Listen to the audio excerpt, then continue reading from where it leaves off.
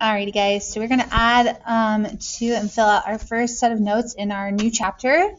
So we hopefully put all of these in already in our notebook for chapter 4, Congruent Triangles chapter. And the first thing that we're going to add in our table of contents is the shortcuts that we found in our Desmos activity. So proving triangles congruent shortcuts is going to be on page 38. Okay, so that's right next to this one. And one of the shortcuts that we found was that if I knew the three sides of one triangle were congruent to three sides of another, then I had enough information to know for sure that the triangles will always be congruent. So that is our first triangle congruence theorem. So it says right here, if three sides of one triangle are congruent to three sides of another triangle, then the triangles are congruent. Now, a thing that I'm going to stress a lot in this chapter is that you need to mark your picture with tick marks or rainbows.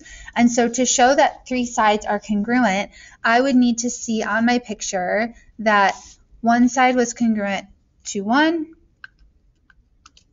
a second was congruent to a second, and then a third was congruent to a third. And if I saw that in my picture, then that would be enough for me to say that triangle ABC is congruent to, and here's where we have to make sure that our congruent statement matches up appropriately.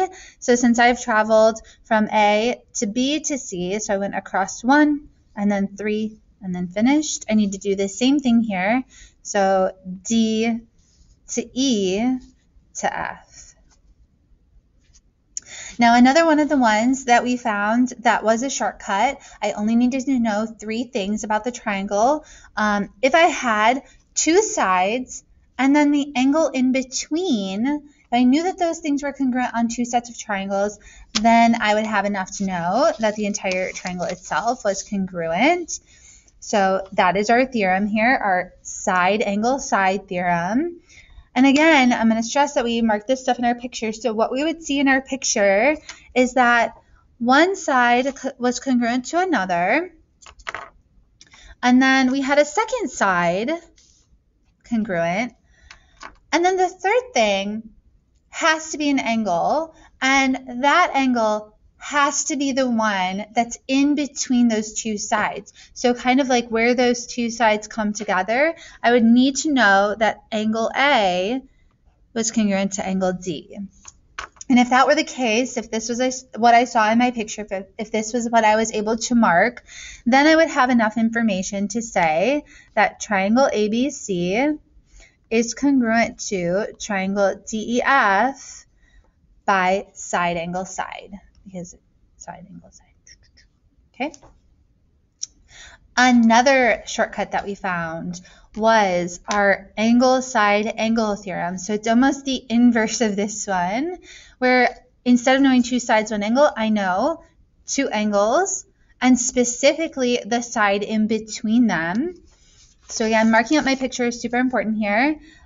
Let's say, for instance, I knew that these 2 sides, so AC was congruent to DF. If that were the case, I would have to know the 2 angles like on either ends of that side. So like I would need to know that A was congruent to D, and then that C was congruent to F. If that wasn't the case, I might have a different shortcut, but like to use angle side angle, I have to have the 2 angles surrounding that side to call it the angle side angle theorem. And just for a little practice here, let's say instead of naming ABC, we call it triangle CAB. If I call it that, then I have to be careful about how I call the next one. So since I went from C to A to B, so I started at the pink angle and traveled across the side that I know and then finally finished, I'd have to do the same thing here. So I'd have to start at the pink angle, travel across, and then end at E. So FDE. So it doesn't matter how I write it, but I do have to be consistent in both statements. Now the next one has a little bit of a goof up. It is, another one of our shortcuts is angle, angle, side, but down here I goofed it up. Oops. Me, angle. Angle, angle, side.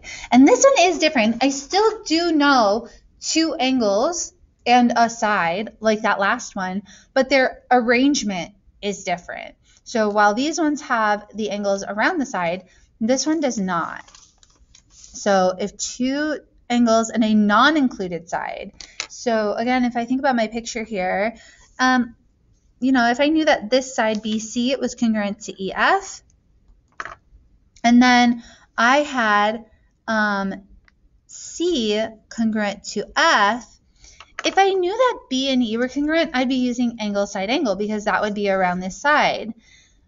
Instead, to use angle, angle, side, I would actually need to know that A is congruent to D, because the side is not included here. It's kind of like outside of it. And I could also use angle, angle, side if I still knew these two angles, but instead knew that side AB and DE were congruent. So it just has to be the one not in between your two angles. And so again, to kind of change it up a little bit, if I called the first triangle BCA, I went from B to C to A. I would have to do the same thing on the other one, so that would be triangle EFD. Now this one here we're going to come back to later. This is another shortcut, but we're going to look at this more once we get towards the end of the chapter. It'll be a good review for us to come back to this stuff. So we're going to skip this square for now, but finally we had two others, actually a couple others that were not shortcuts. Like if I just had one angle or one side, wasn't enough information. If I only had two things, like if I only know about two angles, two sides, or an angle and a side, that wasn't enough information. I always have to have three things. That's like the least amount. But angle, angle, angle did not work. So our shortcut, angle, angle, angle, didn't work. They were not congruent. However, they are similar because when we talked about congruent versus similar, they're the same shape. One is just big and the other is small, or vice versa. So angle, angle, angle is just not enough to know for sure that the triangles are going to be the exact same size, but they will be kind of like proportional. And we'll talk about that more later. The other one that was not enough information is the fun one. Ass. It's ass. I don't want to say it too loud in case your parents are listening. Normally we don't write it this way because naughty, naughty. But I mean, I don't care if you do. But they are not congruent. It's not enough information. They're also not similar. And basically it's because this side that's connected to the other side here can kind of go willy-nilly. And so you can actually create two triangles always. So you can't know for sure which one you have. So this always creates two different triangles, meaning that, I mean, it could create the same one. Like if I have one and you have one, we might make the same one, but we might make different ones. And so because I can't always make the same one as you, I can't use that as a shortcut. You might make the other one. So that's kind of what that means. It always creates two different triangles. Like I could create the same ones, but I shouldn't bank on it. Like you might make the other one and then we wouldn't be the same. So anyways, guys, these are good things to have written down and like marked up. We are going to practice a ton of proofs using these theorems here. And we're going to kind of go through the next few pages and do that together in class a lot. So yeah, good luck. All right, I'll see you next time. Bye.